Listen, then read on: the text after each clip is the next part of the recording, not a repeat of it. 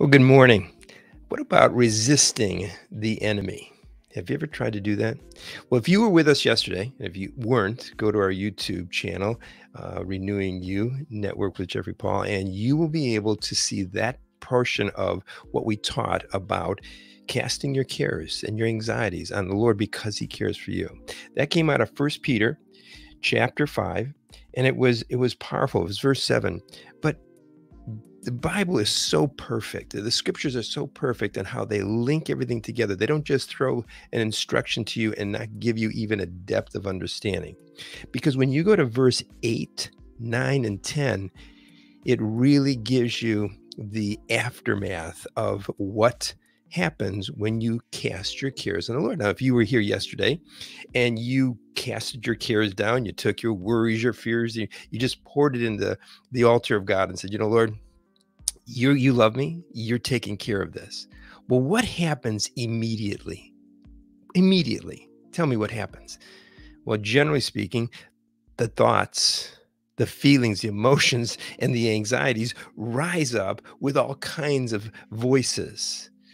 Oh, sure, you're going to turn this over to the Lord, and you're gonna be in trouble. You're gonna find that this is not going to work out for you. See, the enemy, to resist the enemy in chapter 5 of First Peter, verses 8 and 10, it says, resist the enemy and he will flee. It also says it in James 4:7. But what does that mean to resist the enemy? Well, let's talk about that today. Resisting the devil, resisting the enemy, resisting anything, if you read it from the context of human strength, human ability, human intellect, you're going to resist with pressure, with your own force. You're going to try to, not think about worry. You're going to try to not think about, what the devil's telling you is going to happen. You're going to exhaust yourself, and you're going to worry. You're going to have anxiety. You're going to have probably greater anxiety because you really don't know your enemy.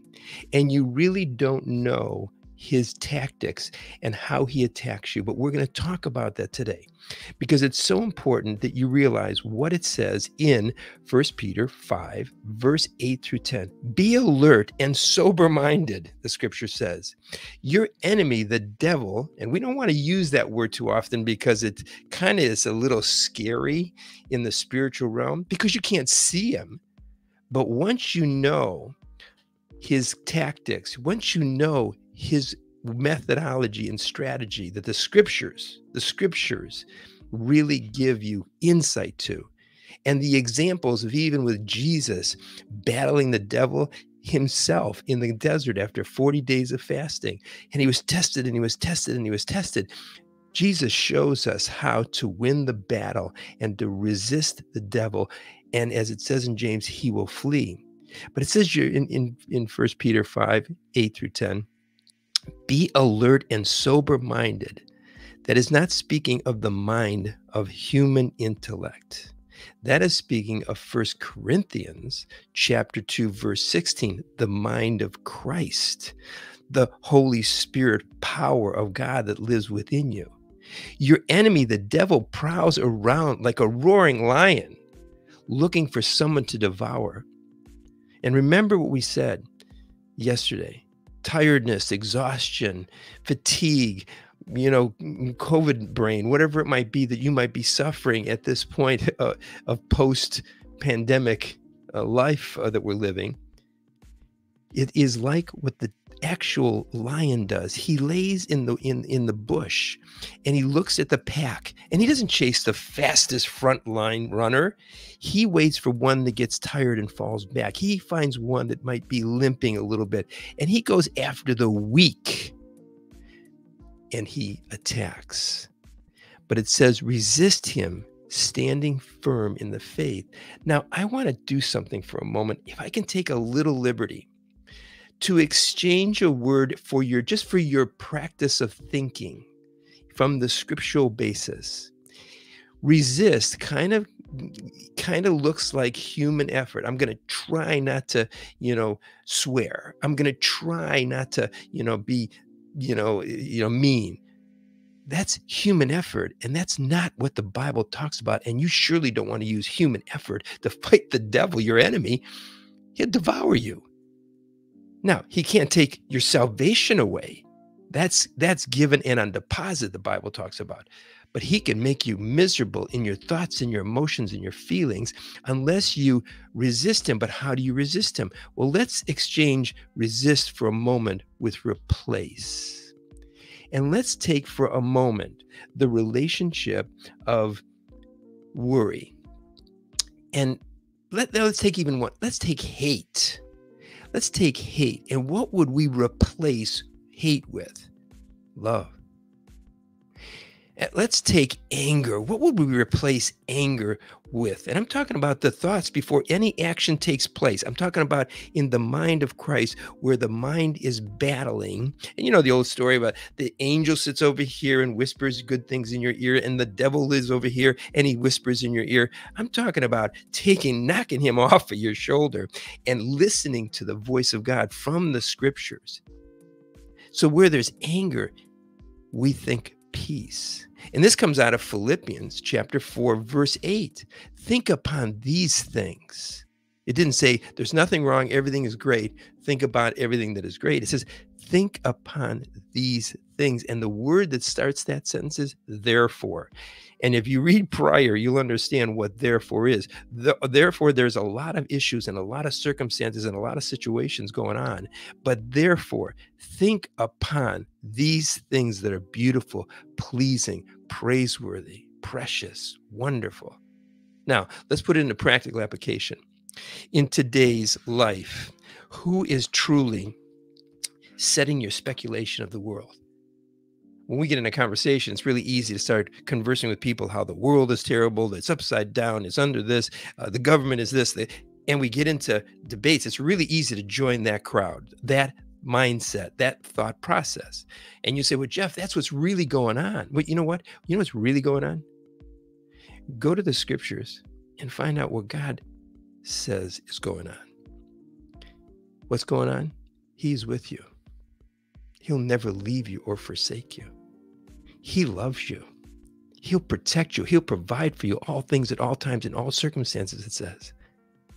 And see, when you replace the worldview, the world paradigm, the mindset of human nature, and even the current events, and you replace it with what God says in his word, and he whispers the enunciation of it within your spirit through the Holy Spirit, then you truly are resisting the devil, and he, in James says, must flee. Now, for a moment, give me a comment. Have you tried to resist? Now, wait till my full question comes out. Have you tried to resist the enemy and failed? Give me a yes or no.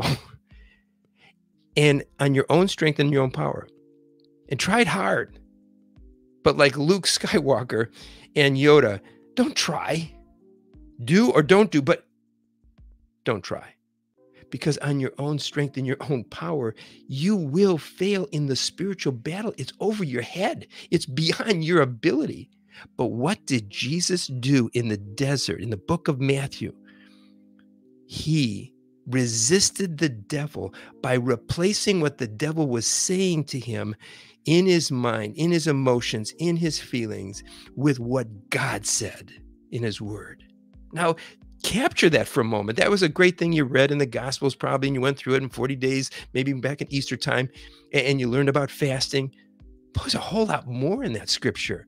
What's in that scripture is the principles of how to win the battle against the enemy, how to live in this world that we're not of, but we're in.